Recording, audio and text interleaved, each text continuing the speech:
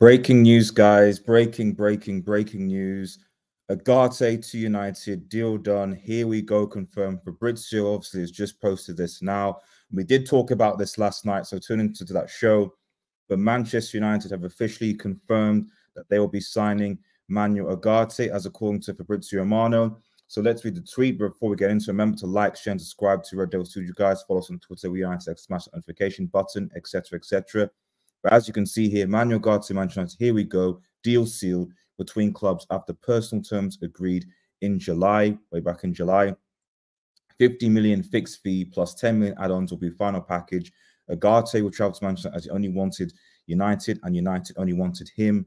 Deal done. Now, I think it's interesting that, because that's what, 60 million euros? So that's what, 50 million? You could say effectively PSG have recuperated.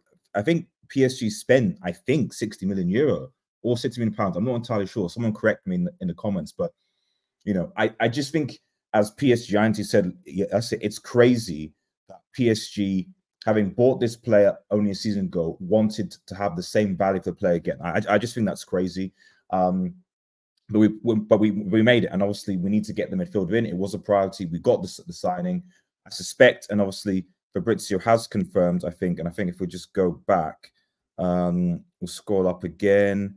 He obviously says, yeah, he's retweeted it again, saying it's the final package. Here we go, and so on. So Fabrizio does this. Manchester United never sent bids for any other midfielder than Manuel Ugarte. I had a feeling that was the case. We were only interested in him. He's always been option number 1, 2, and 3 for United, as considered perfect for their midfield.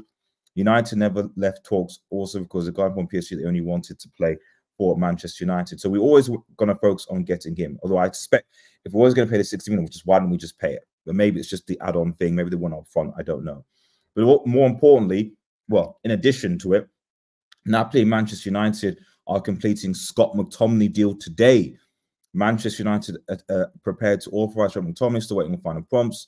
30 million package for him. So effectively, I think these two deals were obviously going to be linked. And obviously, you may be able to get McTominay deal for 30 million for Napoli, and you've been able to get for 60 million. So really and truly, given one midfielder out, you've only really paid 30 million for Ugarte. So which I think is fair.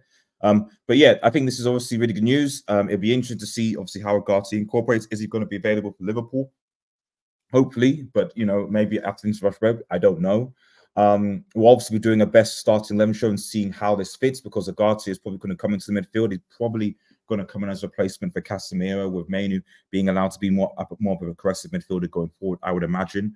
But yeah, I'm happy about this. I'm glad that we got the deal done finally, and I don't anticipate United making any more transfers. But yeah, let me know your thoughts on below, guys. Ugarte to United, deal done. Have a nice day, everyone, and cheers. Peace.